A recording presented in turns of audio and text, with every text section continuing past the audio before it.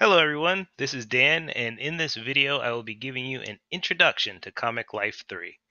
I will use it to make an example comic similar to what you might ask your students to make in your course.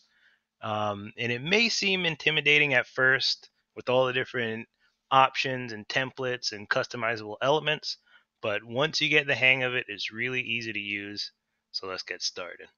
The first thing you're going to need to do is go to the manufacturer's website, which is plasq.com.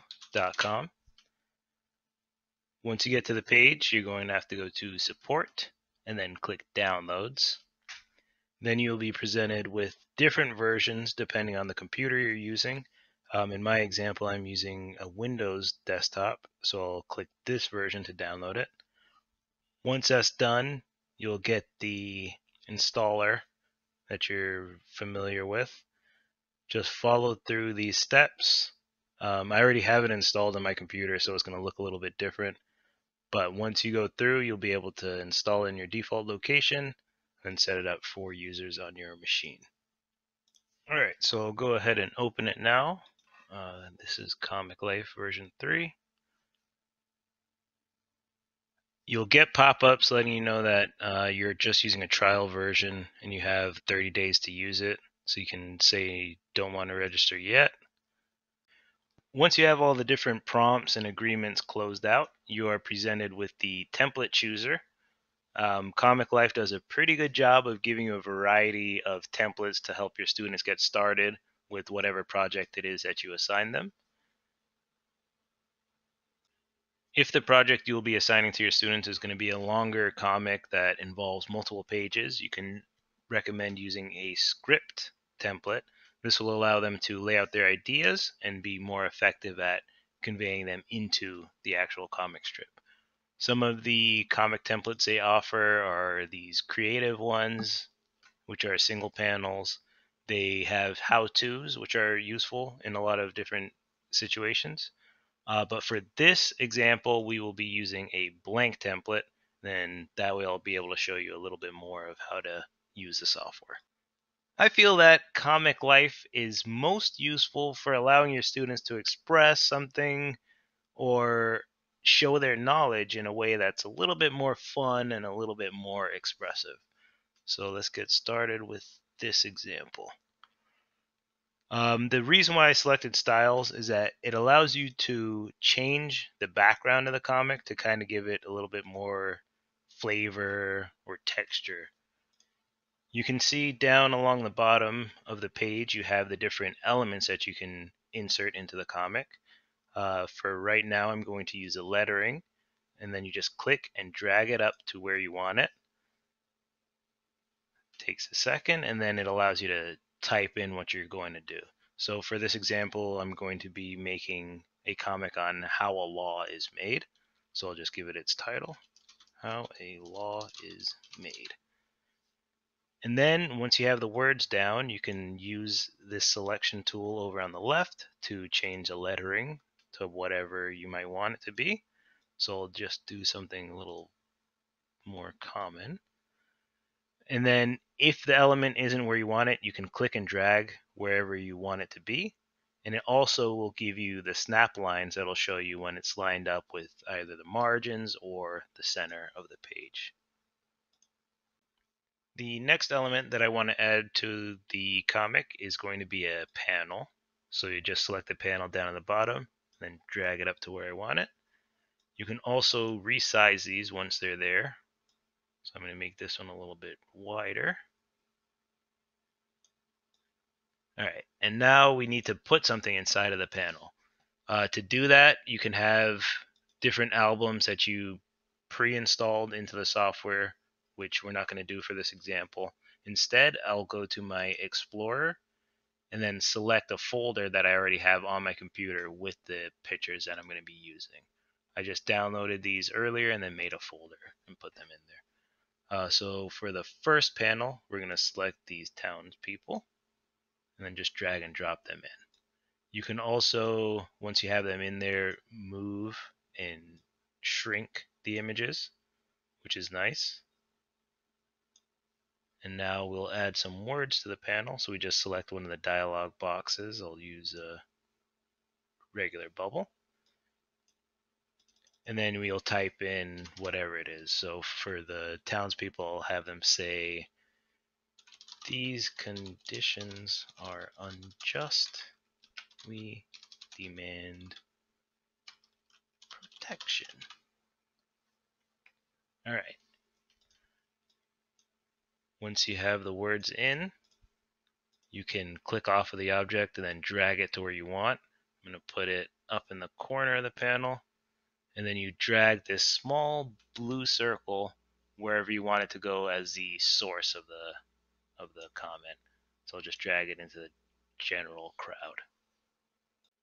And now we need to add the second panel.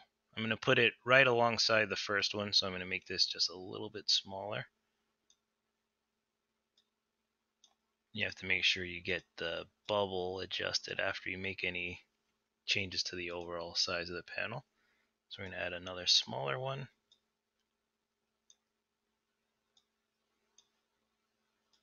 And then you can use these guidelines again to help make sure that you're squared away and in line with the other elements. Now I'm going to add a lawmaker into it. And I'll have him saying, or I'll use a think bubble for this one. I think this law will help our citizens. This also has spell check features. If you just right click on something that you believe is misspelled, and then you can select the right word. Make sure that the sizing is good. And then want to move the think bubble again. And there we go with the second of the panels. Alright, so let's add another panel down below. Resize it the way we want. Line it up. Actually, let's make this one about 4 inches wide. You can also copy something. So I just copied this box, and then I'm going to paste in a duplicate by right-clicking. That way these two will be the same size. So we're going to add in this image for the House of Representatives.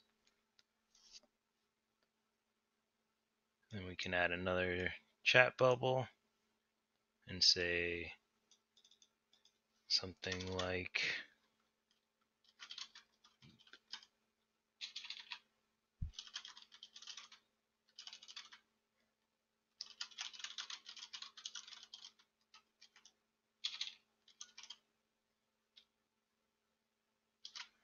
alright, so once they send it over,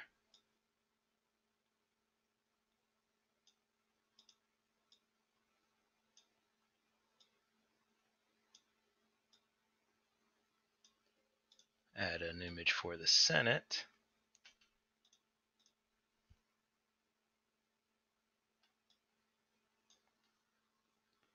And do something similar.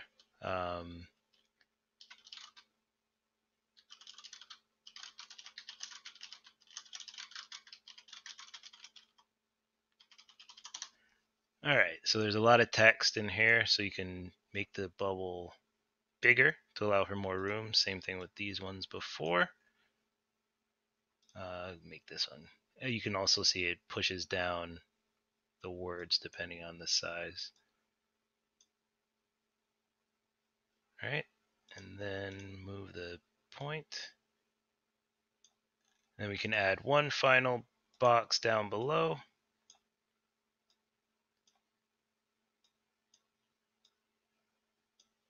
And add in the image, President Mickey Mouse here. And then you can also add in different forms of boxes instead of just chat bubbles. For this one, we'll add a script box. Let me undo since it went up to the top. And we'll just add it right in here.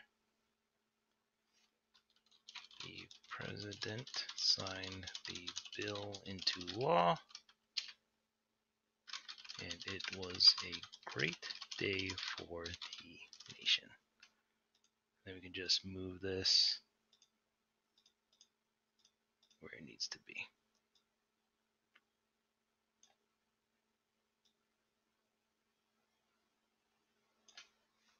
All right, and that's the basics of inserting a comic and building out a comic using comic. Once the student has a comic completed, they can go through and export it, which is how you would send it out to be printed or saved as an image to be emailed. Once you go down to export, you can do PDF, image, EPUB if it's going to be used on an e-reader, or a CBZ file. You can also save the work as you go along, and when you hit save, it'll just be a Comic Life file. That way, you can close it out and come back to it later if you're not completed with everything right then. Thank you so much for watching this tutorial video. I hope you found this information useful and will make use of Comic Life 3 in your classroom.